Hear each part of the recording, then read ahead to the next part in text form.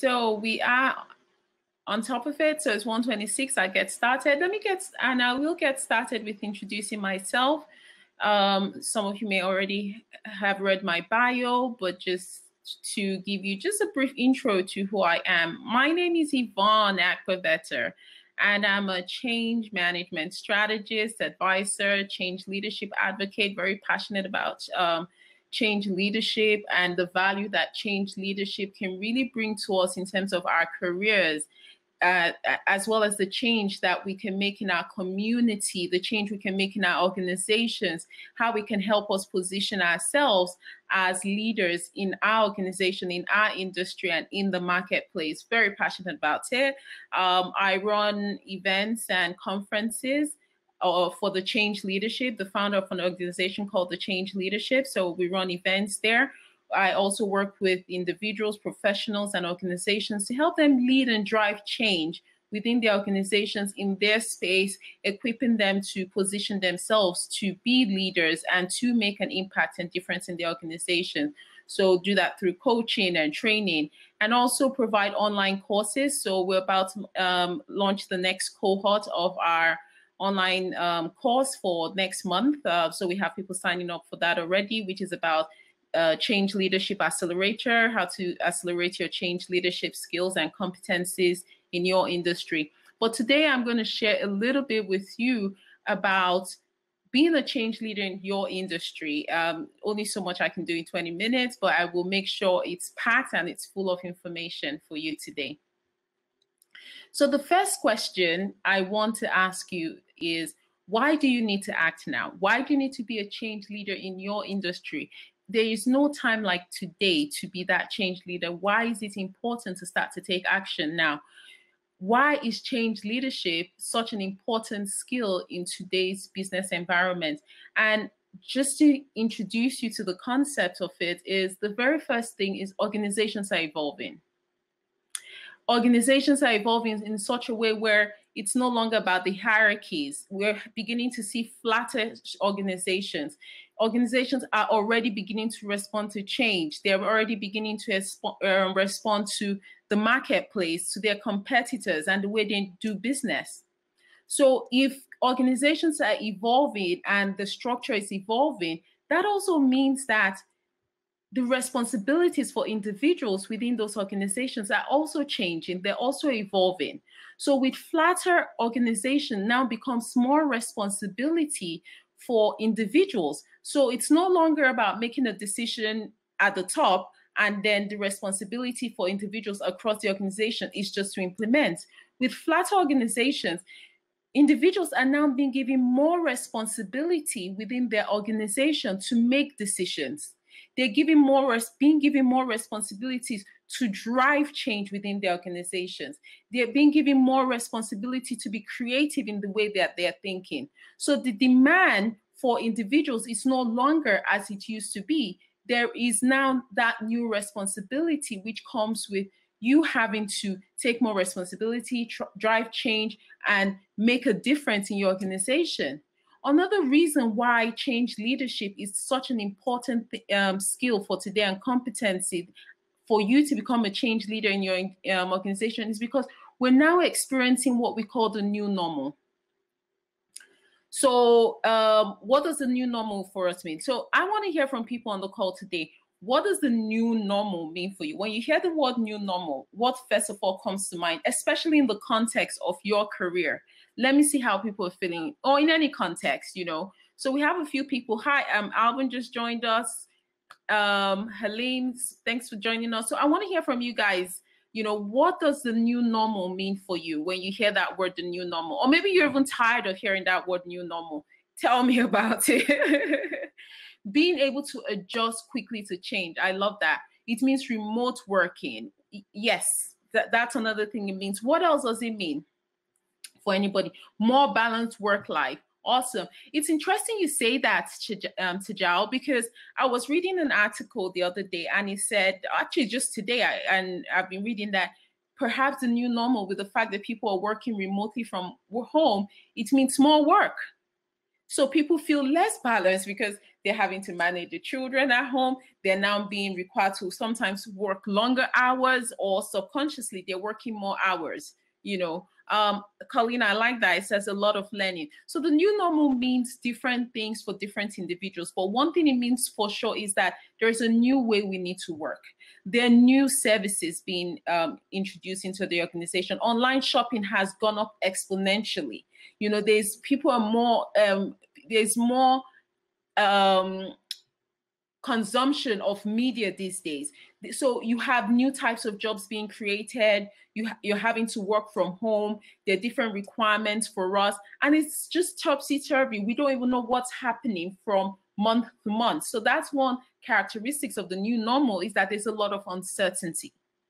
Uncertainty with what is happening around us. And what the new normal has contributed to is what we call the future of work. It has accelerated the future of work, the new future of work. They now say the future of work is now. So in the past, we were talking about the future of work, like the future of work was something conceptual in the future. But what we're beginning to see is that the future of work is now. How we do work, what tools we're using to do work, where we work, and the changing types of jobs that we have, all being driven by advanced technologies such as AI, robotics, 3D, fourth industrial revolution technologies. So if we look at that deeper, and we hear future of work, we think about remote working. Remote working was something that people we were being told that there's going to be an increase of remote working in the future. Now we find that with the pandemic, that has quickly accelerated the future of work from a remote working perspective. The future of work also spoke about how we do work, what tools we use to do work. So before, a great example that I always use is the introduction of AI and robotics.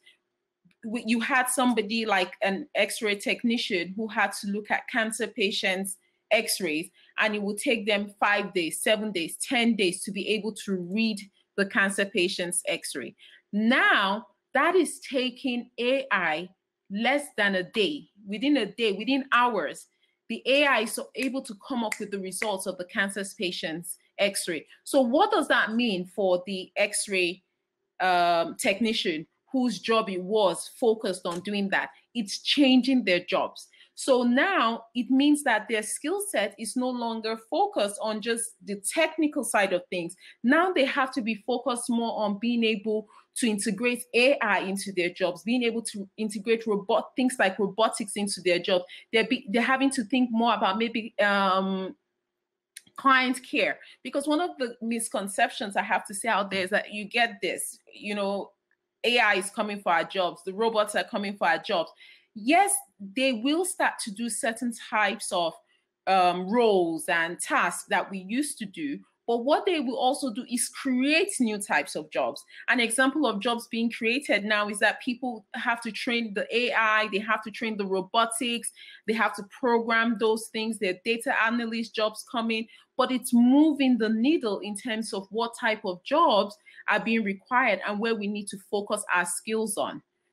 And one of the things that the new normal did, or let me say more the pandemic, in terms of accelerating the future of work, was to start to get us to focus more on different types of skills. Like there was a consideration, how do we introduce bots into the organization? That's an automated way of doing things. And as soon as the pandemic came, that wasn't even a discussion about how we introduce it. It was like, when are we going to have it in the workplace? When and how can we start to immediately use it in the workplace? So that's some of the ways it's accelerating it. And just to give you some stats here, the Gartner stats saying future of work trends post-COVID, remote working is going to go up significantly. I think we can all agree on that element. Then he talks about critical skills. Organizations are going to start to recruit less about your technical skills, and they're going to start to recruit more around critical skills that are important to the functioning of the organization. So it's not going to be focused on how great an accountant you are, or it's going to be, yes, you're a great accountant, that's standard. What are the critical skills you bring into play that will support and help the organization to grow?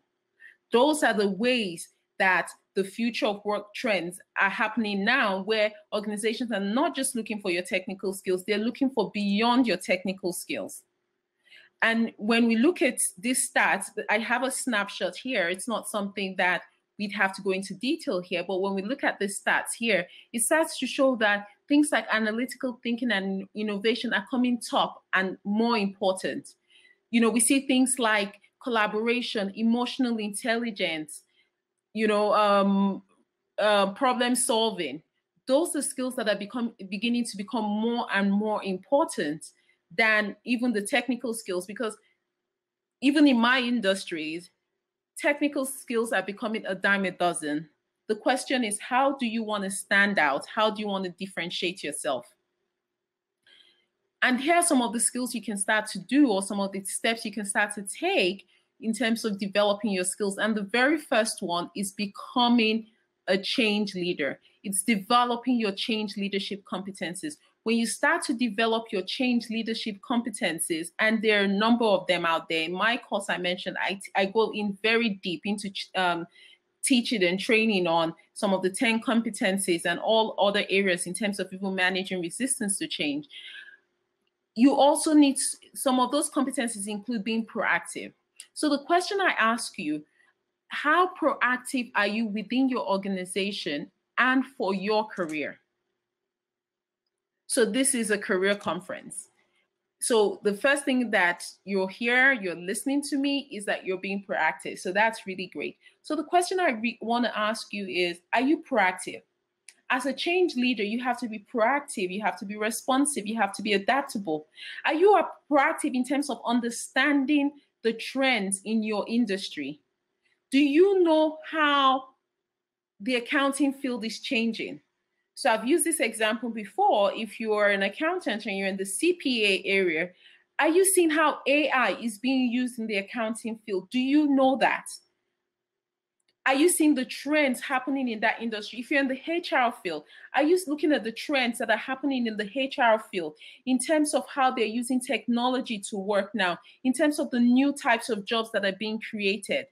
Or are you still being traditional? Are you still applying for roles based on your past experience? Or are you within your organization and saying, oh, I do my job really well, so because I do my job very well, I expect that they're going to give me that promotion that it is I need? How are you being proactive about your career? How are you being proactive about the skills that are going to be important to you in order to become a change leader? I'll tell you a very short story in terms of being a change leader. Change leadership has been able to accelerate my career in such a way that I now am a change leadership advocate. So why did I become a change leadership advocate? Because it started how many years ago when I, coming out of my university, 2-1, excited about my degree. What was the first thing that happened to me in the job? I got made redundant. I thought I was doing the fantastic job, but that was the .com boom, which is reflective of what we have now, the fourth industrial revolution and all of the new technologies. Then it was the .com boom. Organizations were buying smaller organizations, just like you have organizations now buying the smaller AI organizations. Then you had the big organizations buying some of the smaller .com organizations, which I was part of. And when it happened, I did not read the handwriting on the wall. Before I could say Jack Robinson, they said, hey, your job is no longer available. I'm sorry, we're going to have to let you go. I wasn't even reading the handwriting on the wall. But that was the trigger for me to start taking control of my career, is to start being proactive about my career and the decisions I made. And with that mindset to be able to do those type of things, I got into jobs whereby I was getting promotions. In one job, I got promoted. How many steps? I got 3 promotions within the span of a year. Just because I was being a change leader, just because I was practicing change leadership skills, just because I was being proactive about what I was doing and positioning myself in a different way. So that's how change leadership is able to help. Your change leadership competencies is able to position you when you're seen as a change leader within your own industry. And it starts with being proactive and responsive to your environment. Another one is about focusing on your non-technical skills. So I mentioned that when this all comes under being your change leadership competencies. But the table I showed you earlier, the snapshot, you start to see things like creativity, critical thinking, emotional intelligence. Those are soft skills that you need to start to develop when you're within your role. So even as a change management professional that I am, I've been into meetings where I knew my framework, I knew my model, how to implement change management inside out. But I got into a meeting where the client was screaming, the client was really upset. And the only thing that I was able to do to help that client was practice emotional intelligence in that meeting. And that helped me stand out and differentiate myself, that client became an ally and a sponsor for me and my progress within that organization. Another one is for you to stand out with your personal brand.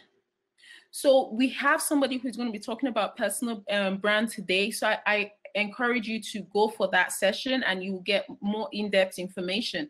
But one of the things that you need to start to do is to differentiate yourself in this industry is to be seen as an expert in what it is you do. So it is beyond just going in and saying that I am doing my work. Are you writing articles? Are you writing blogs? What's your LinkedIn profile like? If you think you don't have a brand, you have a brand. The only difference is that you're letting the market dictate your brand. So it's either you take control of your brand, step into it, and step into your authenticity. Because when 10 people have the same certifications, have the same experience, have all gone to all have masters and MBA, what's going to differentiate you is how you stand out as a personal brand. And you can start to build your brand by just even publishing blogs, by having discussions with people, looking for ways to do that. So I encourage you to attend the session that is on later today so that you can learn how to stand out with your personal brand. But one of the key things I want to leave you is that if you look from deep within to practice authenticity to who you are, that will begin to help you stand out and shine out as a brand. That's what's going to differentiate you from other people. Because when you see red, red, red, red, and then your personality is white, then you stand out. Or if you see white, white, white, and then your personality is blue, then you stand out. So leverage your authenticity. And the 3 steps, if we had to summarize, because I know we're at time, is the key takeaways I want to leave you with, and I still have more information I will share with you, but I need you to start to think about things you can do now. Be proactive and responsive and adaptable to change. Then you need to start to think about your personal brand as critical, as something that will stand you out and differentiate you. I cannot even begin to tell you the number of opportunities that I have received, not because people have seen my resume, or maybe because of what I do on LinkedIn and how I stand out and the discussions I have there, or where I volunteer and do different things. So my brand has attracted them to me before they have even seen my resume. So start to think about your personal brand and also start to develop your skills as a change leader. You can go online, you can check some blogs I have out there. But how do you stand out as a change leader? I have these free resources that you can check out. Things that can help you stand out, because when people hear change leader, they think they have to be a leader within their organization. No, you don't have to be a leader within your organization. You can lead change without position or title. So I encourage you to check out these free resources I have, most especially leading change without position or title. If you're somewhere in an organization or community and you feel that you have all these ideas, you can stand out in your organization, you can make a difference in your organization, but nobody's buying into your ideas, nobody listens to you. You can check out this resource I have, which is Manage Resistance to Change. It will be very helpful to show you how you can get buy-in from your stakeholders. So check out these resources, oliveblue.com/resources. If you want to reach out to me, I have a free Facebook group. By all means, go ahead and join that. It's just search Change Leadership Community on Facebook and you will find that, but you can also connect with me on LinkedIn. I would love to connect with you. I share a lot of freebies on there. I share a lot of tips and articles. So join me on LinkedIn, join me on Instagram, Twitter, wherever it is. If you have any questions, please, by all means, I know I'm at time, so you can send your questions to me on the Facebook group. I will be more than happy to answer your questions, but 45 minutes, 20 minutes goes so fast. So I'm always having to try and reduce my material, just to make sure I give you a lot, but at the same time, respectful of the time. So thank you so much for joining me today. If you have any questions or you have any comments, I'd like to see it in the chat box. By all means, I'm looking at the chat box, so just drop your comments. I see, so Amanda spoke about the need to be flexible and guiding others through change. Awesome. Colleen spoke about tolerating a lot of ambiguity. Thank you. Thanks, Carrie. Appreciate you. Thank you, Eller. Thank you. My pleasure to give my time today. Thank you for joining me. Thank you, Edgar. Appreciate it. I appreciate you guys for taking the time to join my session. And if you have any questions, by all means, connect with me on the Facebook group and also connect with me on LinkedIn, and let's stay connected and download the free resources that I have. That will definitely provide a lot more information and get you started. Thank you. Thank you, Sandeep, Gushaler, Alvin, Sarah. Thank you guys for joining my session. And thank you, Jesse. Thanks to Toronto Jobs for having me on this session. Thank you very much. Have a great day, everybody.